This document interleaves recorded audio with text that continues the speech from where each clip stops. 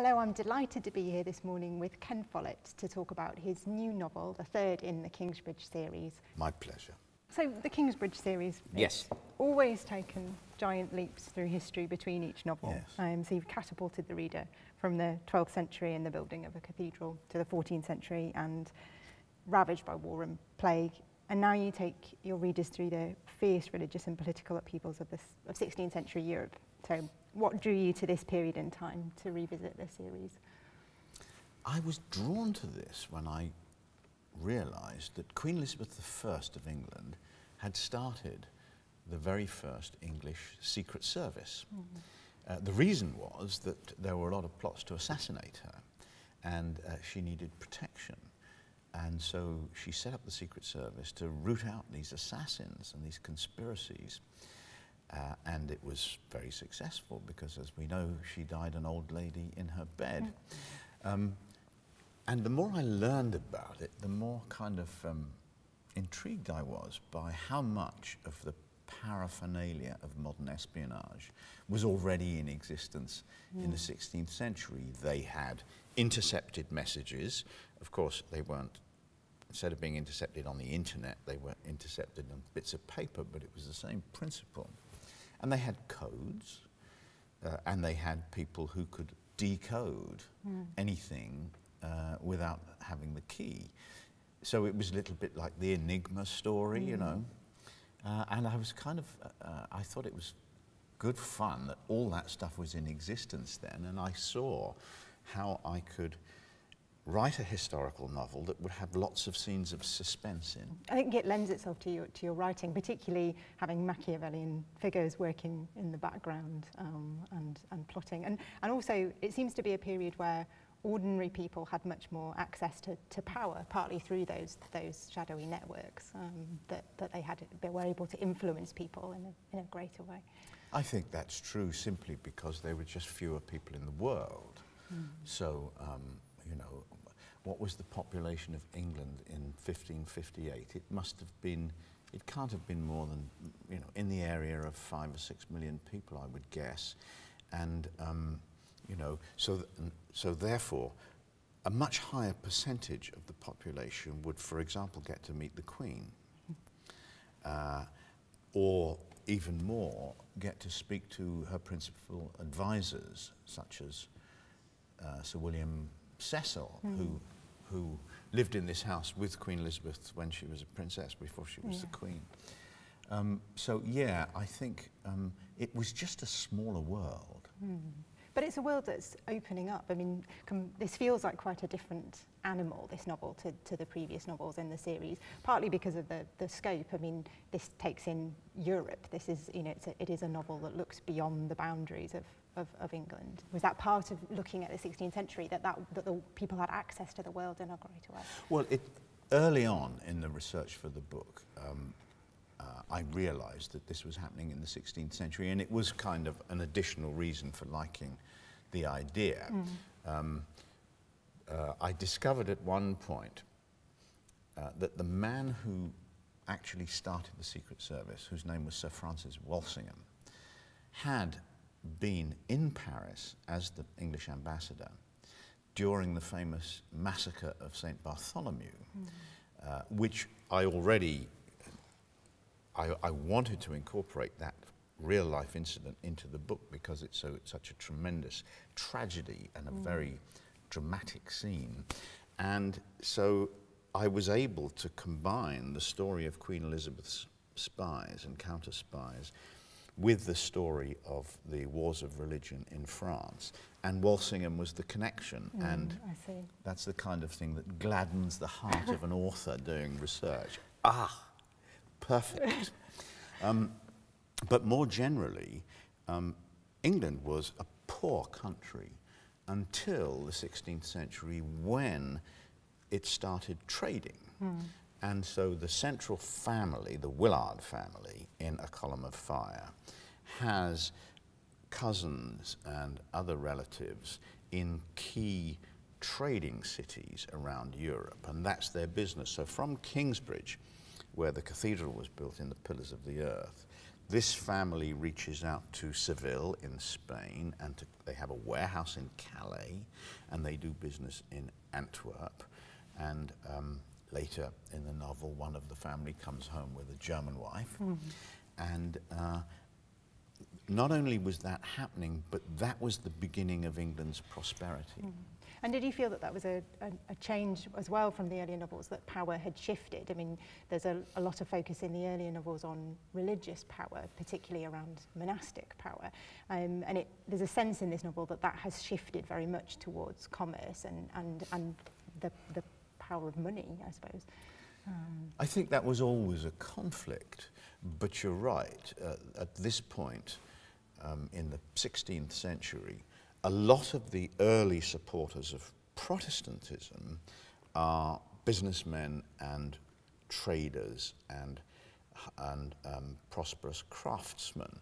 They are people who are no longer willing to be told by somebody else what they ought to believe, because they have a certain amount of pride. They are what we might now call self-made men, and self-made men never like to be told what to do. So a lot of the rebellion against the established church, the Catholic Church with its headquarters in Rome, that rebellion comes from, a lot of the time, from the commercial world. And there's a key reason for that, which is that the commercial world of the 16th century could not have existed without banking and the lending of money at interest. It couldn't have happened. But actually the lending of money at interest was a sin. Yes. It was called usury. And we find out all about it in Shakespeare's play The Merchant of Venice, when the man who, Shylock, the man who lends money at interest, is the villain of the piece and a great monster. And yet it was happening, and it is happening in your book. Exactly. It happened all the time. And so that was part of the conflict between what you might call the nouveau riche in Europe and the old established order. What would you call them? The vieux riche. Yes. And you talked about the massacre at Paris, and it was something that I think that was a real strength of the novel. It was probably my favourite passage in the novel, and scene in the novel. But I was particularly interested in the way in which you decided to focus the action from different individual perspectives, so that what you were getting was a very personal testimony of observing the massacre. Was that important to you, that you wanted this to be a personal view of an atrocity? Yes, it was, and that is true of all the parts of A Column of Fire which are true stories, because even though there is real history in A Column of Fire, it's always seen through the eyes of the fictional characters with whom I hope the reader will identify. And that's, I mean, without that, it's not really a novel. I mean, I could have described the massacre of St. Bartholomew in a sort of dryly factual way, but it wouldn't have been very interesting to read. We want to, in a novel, we want to see these things through the eyes of people we know and like, so that when they're in danger, we feel anxious for them, and when they escape, we feel triumphant for them. And of course, there's a certain amount of people rescuing one another as well, which is which adds to the drama. So I do think it's actually it's an essential part of a historical novel, that you see scenes like that through the eyes of the fictional characters. It adds to, I think, to the sense of fear. I mean, there is a real sense of fear when you're reading that. Good. There's meant to be.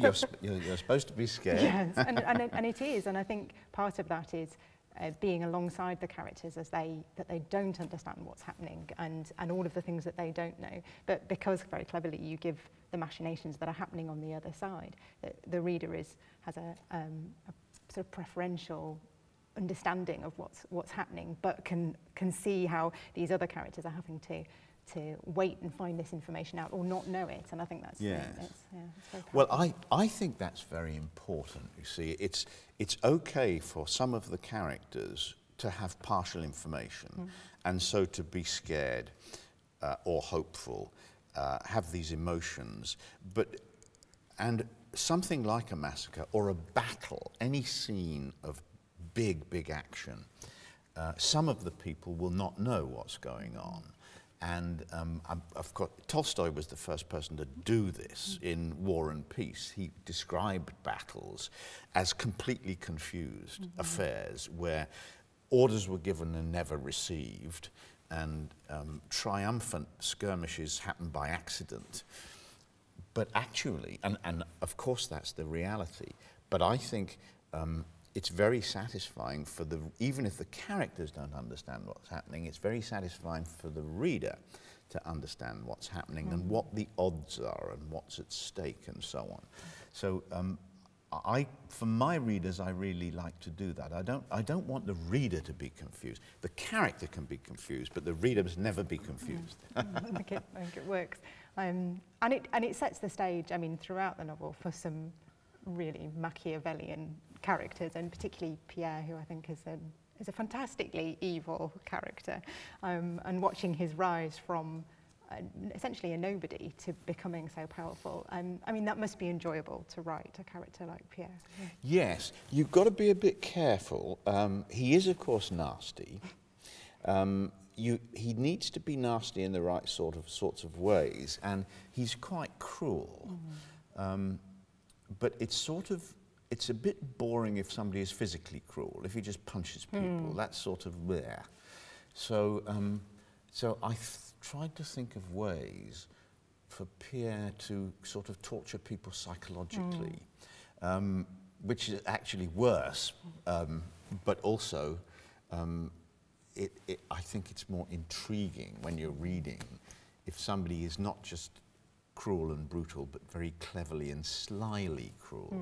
And I think the way that he becomes intoxicated, I think, by his own cruelty as well, that actually, I mean, he begins as somebody who's clearly not, has fairly dubious moral code, but it escalates as it goes through, and I think he becomes addicted to that kind of psychological cruelty, and it's very clever, I think, the way that you develop that through the novel.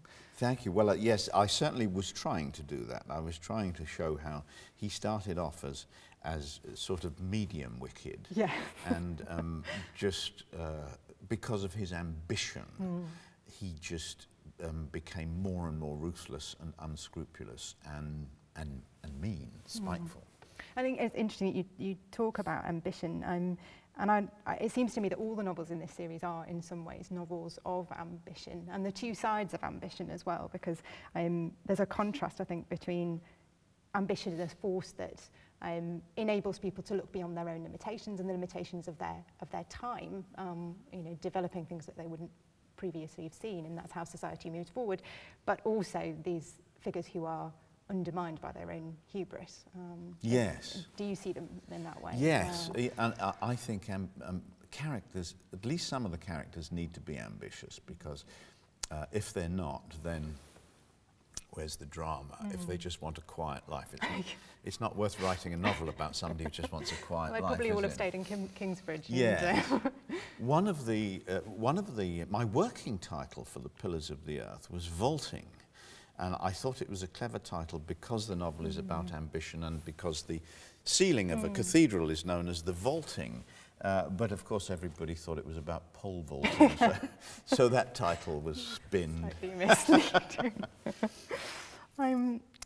I was also struck by the stark parallels, actually, between the events that you're describing in the 16th century and what's happening today, particularly sectarianism, terrorism, yes. Religiously divided society. I wondered whether you think we're prone to see these as modern concepts, whereas in fact they're really not. No, unfortunately, no. Religious hatred is, tragically, is fairly timeless. I did think that part of the interest of the story would be that in trying to understand religious hatred in the 16th century, we might move towards a slightly better understanding of religious hatred in our own time. My feeling about it is that they're not that different, that it's the same it's the same sort of syndrome. And everything I've learned about history in many years of writing historical novels has led me to think that actually a society that doesn't have that kind of hatred between its people, whether it's religious or racial or other forms of hatred, a society that doesn't have that hatred is unfortunately terribly unusual. You know, every now and again we achieve, in a few places, we achieve a few decades of living together peacefully, and what you have to realize is that that doesn't very often happen, and you need to cherish it when it does. Yeah, and again, as in the previous novels, there are some brilliant love stories in here as well, and I think the relationships between your characters is always brilliant.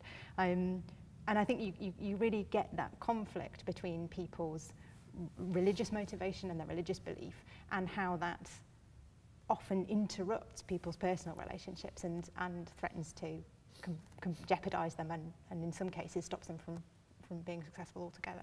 In some ways, that's where religious conflict becomes most vivid, when two people are in love and the fact that they belong to different religions gets in the way. And that's, of course, when the prejudice of one religious group towards another religious group looks most stupid, because these two people say, we adore one another, why can't we just be happy? They won't let us be happy. In some ways, every love story is Romeo and Juliet, because if the two lovers, if two people fall in love and get together and get married and live happily ever after, there's no story. I mean, it's great when it happens, but it's not a story. And for a novel, you need there to be something in their way, so that they're gazing at one another across a crowded room and wishing they could be alone, and that sort of thing.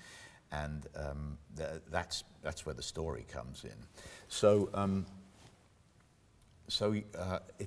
it focuses the religious tension. A love story like that focuses the religious tension and shines a spotlight on it. And I think the advantage of having books which have the scope that yours have, taking in so many years, is that you're able to see relationships beyond the kind of first flush of youth, and you're taking them, and you see what happens to relationships over the pressures of time, and as people's beliefs change and mould with time, I suppose. You're absolutely right. That's exactly how I feel about it, and probably the greatest attraction of writing long novels is that you can see the character's entire life. And a novel of normal length is like a photograph of the characters at one stage of their life. And it's usually a moment of great crisis in their lives, but it lasts, you see them live through this crisis, and then that's the end of the novel if it's about 100,000 words. But long novels like this, you see them as, maybe even as children, but certainly as teenagers. And then you see them mature and often get married and have children of their own. And I think it's certainly more satisfying to write, and I think many readers find it more satisfying to read when you see all their hopes and illusions as young people, and you see how all that works out. Some of the things they believe in and some of the things they hope for work out well, and some of the things that they believed in as teenagers just turn out to be completely wrong, and they realize that, and they gain wisdom, as sometimes we do and sometimes we don't. Yeah, you're absolutely right. I love that about writing long novels. I can really show how a person's whole life turned out. Yeah, I love it about reading them as well. One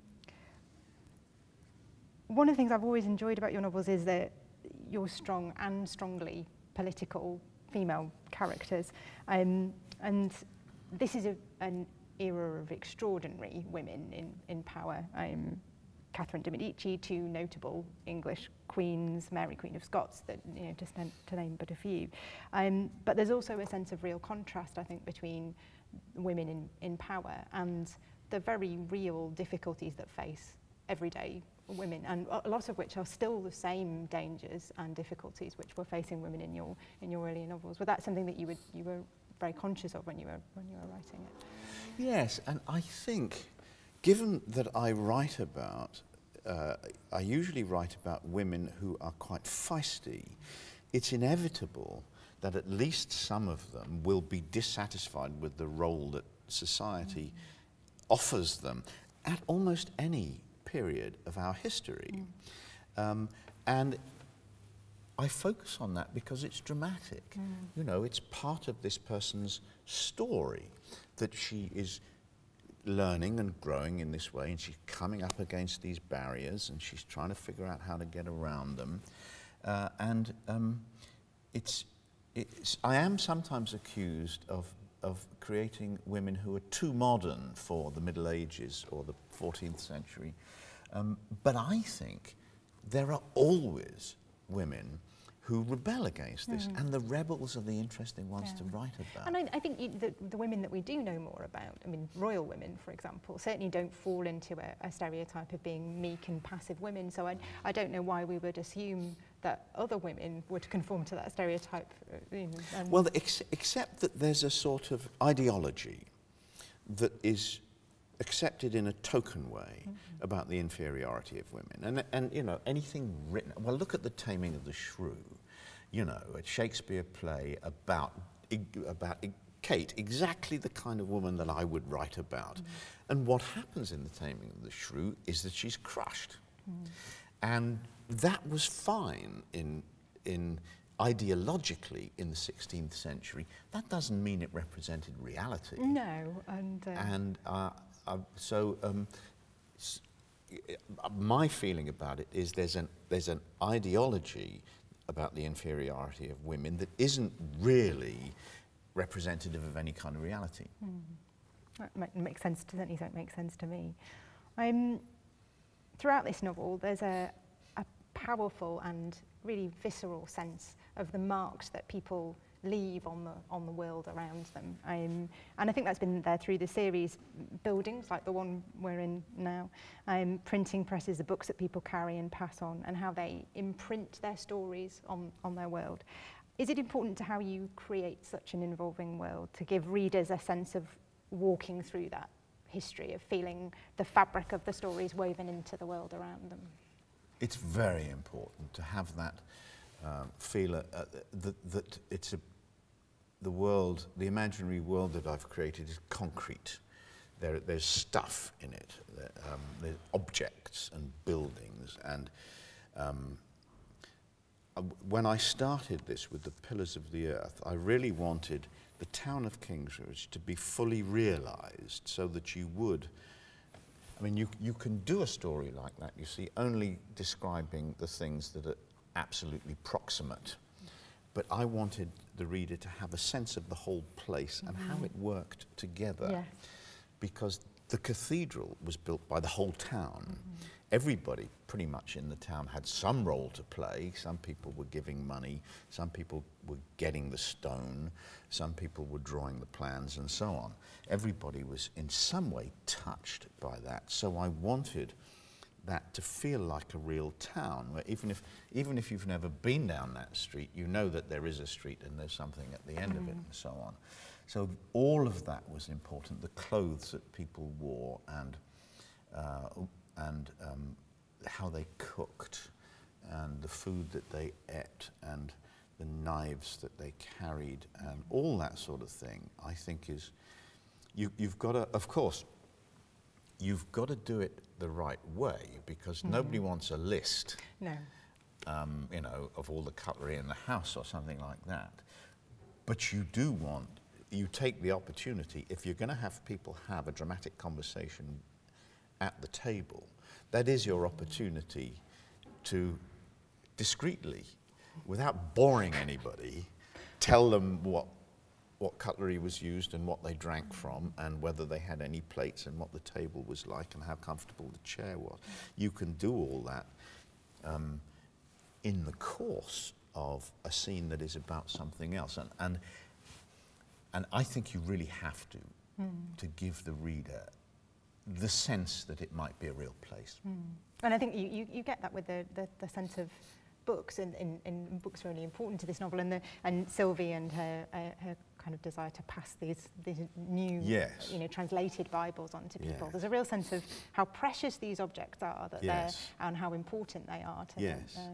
Yes, and Sylvie, of course, Sylvie's one of the heroes of the story, and she's a bookseller, which is she's my favourite. She's my favourite character. She has to be my favourite character. The changes in the way that books are used throughout the 3 books I've written about Kingsbridge are quite interesting. As I recall, the library of Kingsbridge Priory in the 12th century had 12 books. That was a library. It's like that Bernard Shaw play where the scene takes place in a library and there's a shelf with 3 books on it. I forget which play that is. And then in World Without End, Carys writes a pamphlet about how to deal with the plague. And that, of course, that was based on a real phenomenon. They were called, I think they were called plague tracts, and they were the first practical first aid handbooks. And they went all over the world, and they were copied and copied. No printing, of course, at the time. They were copied and recopied and added to. And that was really one of Carys's great achievements. Yeah, and you have characters seeking her out for it. And people come to Kingsbridge and say, I want to buy the plague tract. And now, in the 16th century, many more people can read. And of course, we have printing. Printing has been invented. And the 2 things, the invention of printing and the increase in literacy, is what is at the foundation of the political revolution of the 16th century, which was Protestantism, because people could buy books, people could read them. The Bible was translated into French and English and German and lots of languages, so people could read in that. You didn't have to know Latin, and so people read the Bible and said, wait a minute, I'm not sure that the church is right about this, because it seems to conflict, and that's how it all begins. So the fight about books, the fact that Sylvie will be executed if she's caught selling a French language Bible, and the risks she takes in going to Geneva to buy some and smuggling them back into Paris, and then hiding them and bringing them out one at a time. Yes, that scene where she hides it under the paper is heart in the mouth stuff, I think. Yes, yes, and of course it's real, because that's what people did. They took those risks, they risked their lives in order to bring what they felt was the Word of God to their neighbours. So it's kind of, and I always, in real life and in my books, I admire people who are courageous. It's a really important virtue for me, and that's how Sylvie displays her courage, is by taking these terrible risks for something she believes in. Yes. My last question has to be, there's a suggestion, just a glimmer at the end of the book of the New World. Is that perhaps where, if you write any future novels in the Kingsbridge series, where they might go? When I decided to end the book with a reference to the Mayflower, it's really to locate the story in history for people who only know that, only know that the Mayflower went in 1620. I mean, there'll be French people who only know St. Bartholomew's Massacre, and probably English people who only know the Spanish Armada was 1588. But a lot of people, particularly American, North American, South American readers will know that 1620 was the date of the Mayflower. And so I put that in just for that reason, to locate the story in the sweep of history for readers who, who are not historians, don't know. But since I've been doing interviews, I think you're the 3rd person who said to me, is this a sign that Kingsbridge is going to be rebuilt in the New World? And I never intended that, but you know what? It's not a bad idea. Excellent. Thank you very much. It's been a pleasure to talk to you. You're welcome.